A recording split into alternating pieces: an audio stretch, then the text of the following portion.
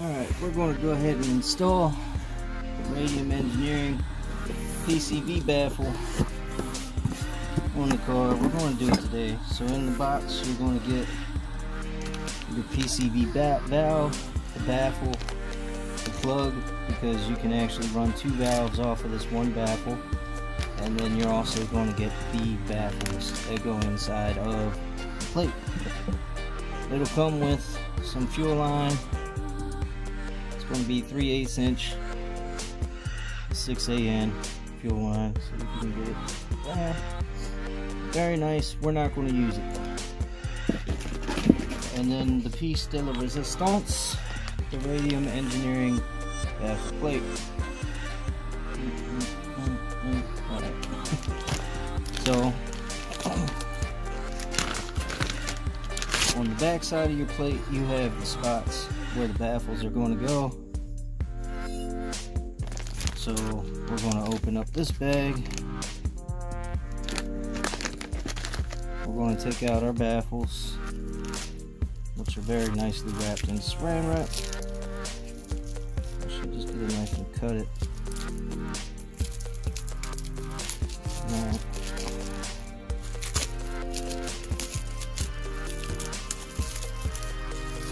I want to keep the finish nice. That's why I didn't cut it with a knife. However, it is going to be coated with oil and gasoline, so I guess it really wouldn't matter. And it would appear that either baffle can go on either side. So I'm gonna get you a better angle so you can see what I got going on here.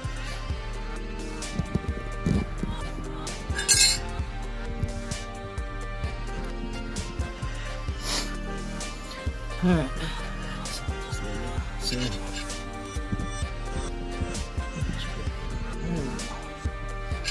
alright, so as you can see, you got your screw hole patterns here. They're going to run along. It's slightly angled up right there. This piece is slightly angled up. So, bam, that's how your baffle is going to go. And again, these are symmetrical. That little cutout is the same on both baffles.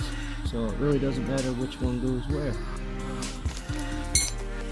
Now if you dig deeper into your bag of goodies, there's the plug for the side we're not going to use. We're not going to use this side right here. And then this is the PCV valve right here. See what that kind of looks like. So the way it works is when there's positive pressure, it's essentially just a check valve. Positive pressure on this side gets expelled through the tube into your catch can or back into your intake manifold if you do not have a catch can. It's kind of why catch cans are important, especially with direct injection, because there is no port injection, so there's no fuel to clean your intake valves. So any oil and dirt and gust and grease and whatever you get up on there is going to stay there. So now you have this nice baggie of hardware. It comes with one tightening clamp, I guess you would call it. It's just got a little screw on there so you can tighten it, and then it's got 2 pinch clamps. We're probably not going to use any of those, but we will need these little screws. Now I'm thinking I'm probably going to put a tiny little dab of blue Loctite on the end of these, just because I don't want my baffles falling off inside of my PCV plate. They're not really going to go anywhere, most likely aren't going to hurt anything, but this little tiny screw would probably get out into this system and cause problems. So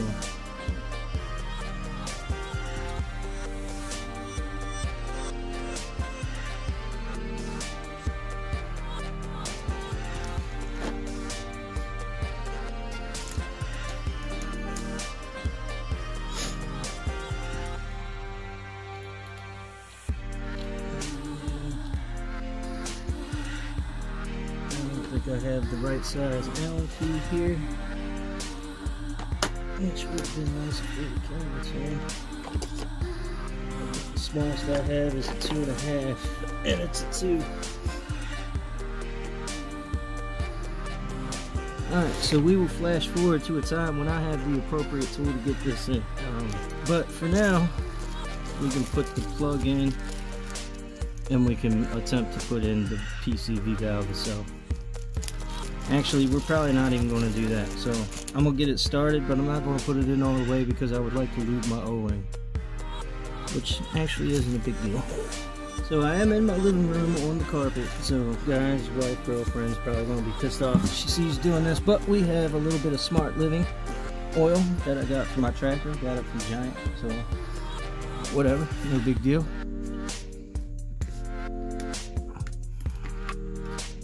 And we only need a little bit of this, so we're going to fill the cap just a wee bit. And we're going to set it up here so we don't knock it over. Then we're going to take a rag and put down in front of the carpet and keep our finger in the oil. Go ahead and get some on this O-ring. Don't be afraid to put a lot on there. I mean, you really don't have to put a lot on there, but this system is designed to catch excessive oil anyway. That's specifically its purpose. So you're not going to hurt it by getting oil into it.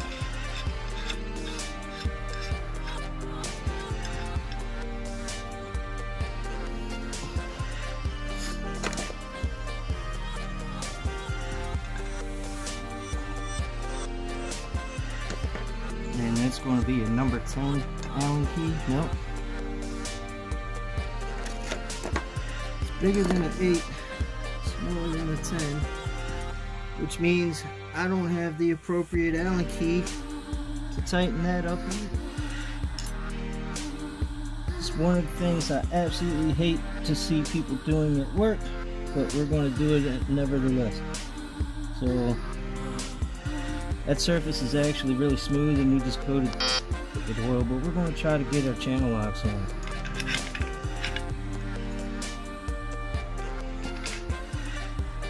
And we want to be careful because we don't want to damage the finish on the plate itself.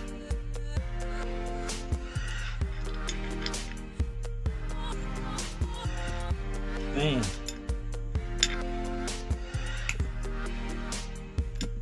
So that's as tight as that's going to get with these channel locks. And I will be sure to get my Allen keys from work. These are actually really nice Cobalts. I got them from Lowe's. They're cool because they're self-adjusting. You just put it out there and it'll stop and lock when it's ready to go. Alright, cool. So that's on there. See, it's in there nice and flush, nice and smooth. Everything looks good. So now we're going to do the same thing with the PCV valve.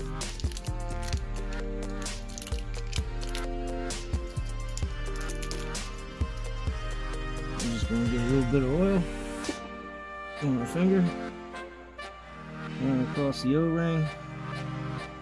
You never want to put an O-ring in dry. I don't care what it's on, where it's going. O-rings never get installed dry.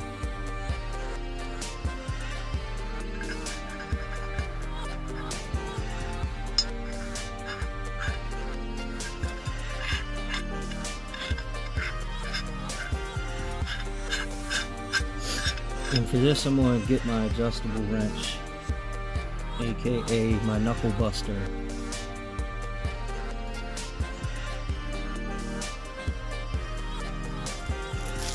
Now, I got an adjustable wrench here, but also if you're looking for really cheap, not bad for the house, ratcheting box end wrenches, T.E.CH, I think this set here was 25 bucks.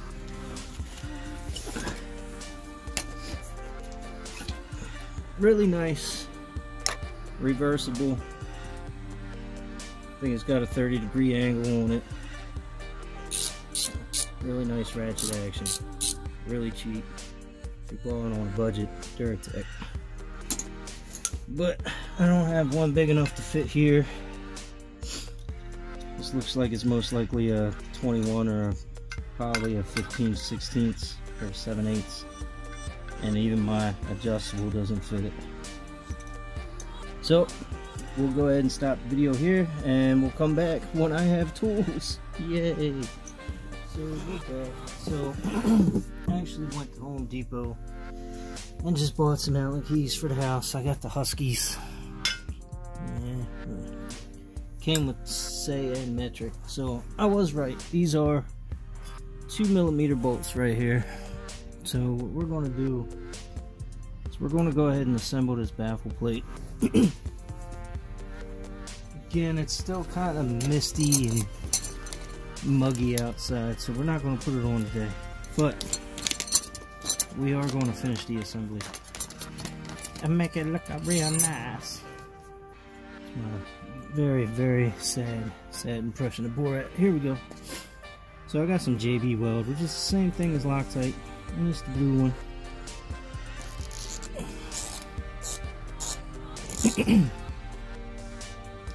Does the same thing, it's just a thread locker. So we're going to keep our little goodie bag in front of us. Let's see if you guys, I can't even tell if you can see what I'm doing here. Let's go get there, down. Alright. So that'll work. Again, I'm doing this in my living room, so it's not really ideal, fellas, ladies and gentlemen, but it's what I got. So this actually worked out really well. Put in a little drop on the paper bag, then I can just roll the screw through it. See, I don't have a whole ton on there. It's just enough, if you can focus on that. And that's actually a lot for this little screw, but it is what it is. We're going to push it through our plate, and then we'll get it started in the thread hole. And I'll try to keep my hand out of there so you can see that it is actually me threading this screw in here. And we got a little tough.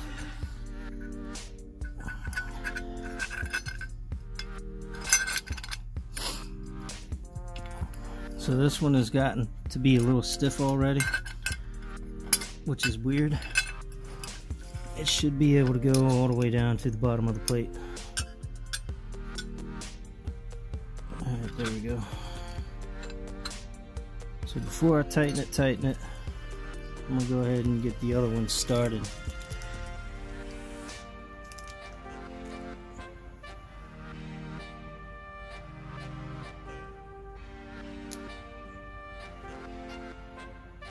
And again, just a little bit, not a whole lot, just enough to keep it on there, you know.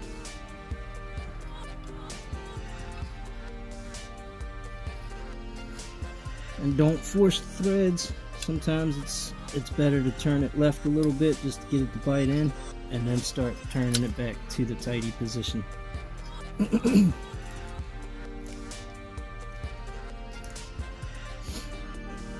And seeing as how you guys get the gist now, I'll most likely just fast forward through this, maybe play a little bit of music, and I'll come back when both of these baffles are on.